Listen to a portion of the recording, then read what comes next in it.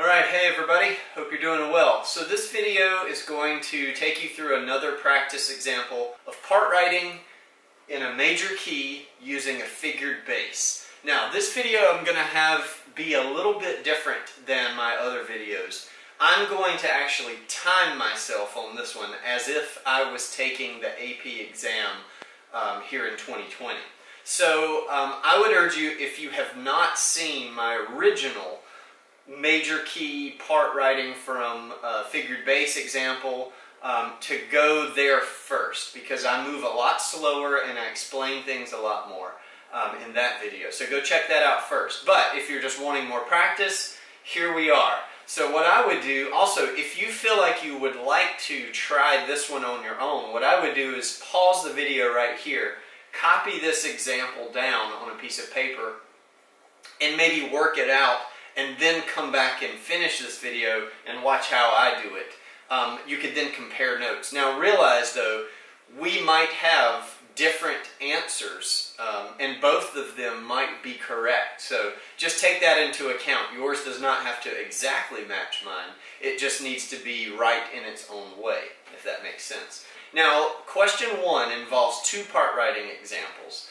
and you're going to have to do one from figured bass and one from Roman numerals. You have 25 minutes to complete both of those, right? So not 25 minutes individually, 25 minutes to finish both examples. So what I would do, and what I'm going to do now, is put 12.5 minutes on a timer and make sure that I hold to that and kind of go through that. But again, I'm going to kind of zip through it so that I can practice as if I was taking it. So here we have an example in B flat major. It's in 3/4 time. There's 4 measures, and you have the bass notes already given to you, and below you have the figures or those inversion symbols prepared. So we're going to create the other 3 voices: soprano, alto, tenor, and bass, starting with the soprano. So my timer is set to 12.5 minutes, and it's going to begin right now.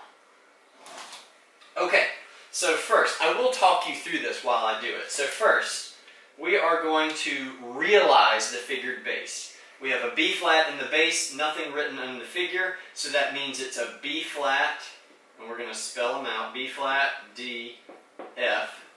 Right, so it's a B flat chord in the key of B flat. That's a major 1. Here we have a 6/4 chord, which is second inversion, built on a C. So that's the 5th of the chord. So we have A and F is the root. So this is a C, F, A, C with the C in the bass. So that's a major 5, 6/4. Here we have a D, but it's the first inversion, so it's the 3rd of the chord. So B flat is the root. So we'll write D. We'll write all of our bass lines down at the bottom. And we'll go ahead and write B flat and F up here. So this is a 1, 6. Here we have an E flat chord in root position. So that's going to be the major 4 chord. And look just like so. Zipping on along, we have an E flat, and it's the first inversion. That means the C below it is the root. So we have C, E flat, I'm sorry, I'm going to write the E flat on the bottom. C, E flat with a G, and that is a 2, 6. C is the root in the key of B flat, scale degree 2. Alright, now we have a 7th chord, a root position 7th chord built on F, F, A, C, E flat. That's a 5, 7. Moving to a first inversion chord built on D, or centered around D. So D is the 3rd of the chord, B flat is your root. B flat, D, F, this is a 1, 6. Next we have a first inversion chord built on the E flat, which is actually the same as this chord. So this is a 2, 6. If you can recognize that you've already done it, no need to redo new stuff. And then our final chord is a root position triad built on the F. So that's going to be a major 5, and this is going to be a half cadence there that we finish with. Okay, so there, I've got everything figured out. Next step that I'm going to do is to draw my arrows showing tendency tones and resolution tones. We have those between dominant chords to tonic chords. So here's a dominant chord, 5, 6, 4 to a 1. Our leading tone, which is A, will need to resolve to the B flat. This is tonic, predominant, predominant, dominant to tonic. So we have the leading tone resolving to B flat. And we have the 7th of the 7th chord resolving down in major key a half step. So this E flat resolving to D. Okay, and then we have predominant, dominant, and that dominant doesn't resolve, so that's it. So our tendency tones are now marked. If you want to go ahead and strike through the very bottom notes that you wrote, which was the bass line, that means that you have covered that note in the chord already, and you don't have to get it again unless you just need to double something. So now we're ready to write the soprano. And I have, how much, just to do a quick count, I have 8 minutes and 50 seconds left, so I feel like I'm doing pretty good. Our soprano line, contrary motion.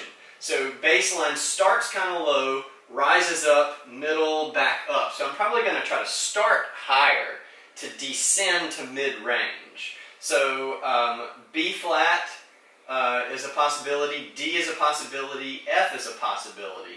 Knowing that I'm going to try to descend, I would say either the D or the F. I'll say, why don't we start with the D? I don't know, something about being that high up on the treble clef around F just makes me nervous. Even though I know I'm going to try to descend, I feel a little more comfortable about that D. So I've got that there. Bass line moves up, so if we can move down, that would be cool. We need an F and an A, but we can get that in the tenor and the alto maybe. In a 6/4 chord, it's very common to double the 5th. So even though we've already got that C, one note down would be C, and that would be okay. Stems up. So we're descending, one more note up in the bass. So if we can go down, B flat, maybe we could grab that B flat and double the, sorry, not doubling it, we could just get the root of that chord there. Okay? Bass continues up, so either we could, if we don't want to descend, we could maintain, right? We could oblique motion. So we need a B flat or a G. I would say keep the soprano on the B flat. And that's not contrary motion, but again, that's oblique motion. One line stays the same, the other moves. All right, keep going. I got to talk less. And we got that B flat. So the bass line stays the same. So we could do whatever with the soprano, C or G. Why don't we move back up to the C and just catch that right there. Okay, now we have F. We need A, C, and E flat. How about, what if, see, the bass line moves up. Why don't we do this, well, we could do the skip down to the A, as long as it didn't make things too complicated for the alto. We could come to this A and resolve to B flat. I like that. Or we could remain on the C. Although the soprano is the melody, I don't like using common tones. I like using those. Why don't we move up to the E flat? Have them do a little jump. Right? We've got similar motion, but it's not parallel. And then have it resolve E flat to the D. Make sure you're writing the same rhythm. Okay? Then we need a C and a G. Bass moves up, we can just move this down to the C. Grab that. And then the last chord, we need an A and a C. Why don't we just leave the soprano, let's just leave them on that C, dotted half note, forget about it. Okay, how's my time? 5 minutes and 15 seconds. This is tight. Of course, you won't be talking through a video when you do it, so hopefully you'll be able to do it with a little more brevity than I can. Alright, so now let's fill it in. So we've got, we need an F, but we're going to have to double something. B flat would be good to double. Why don't we double the B flat right there in the tenor and catch the F right there. We'll see how that works. The distance between bass and tenor doesn't matter. Common tones when possible. So F, continue to keep that. Okay. Let's see, we need an A, so we can get that here in the tenor.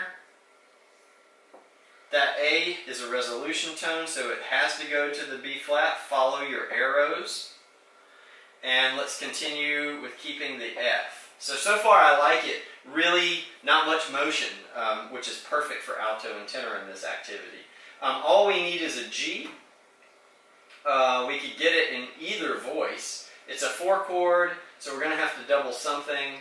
Why don't we just leave the tenor on the B flat, that's doubling the 5th, and go ahead and get the G right there. Okay, now we need a G, we can leave it in the alto, and we're going to need, to double the note, the root of that chord is C. That's probably the smartest. Remember, the root and the 5th are the smartest to double. The 3rd only with good reason, to avoid some type of part writing rule. Okay, A and a C, so we need to get both notes. We already have a C in the tenor. Let's just leave that singer right there. And now let's get our A. We've got some similar motion, but it's not parallel fifths. The A resolves to the B flat.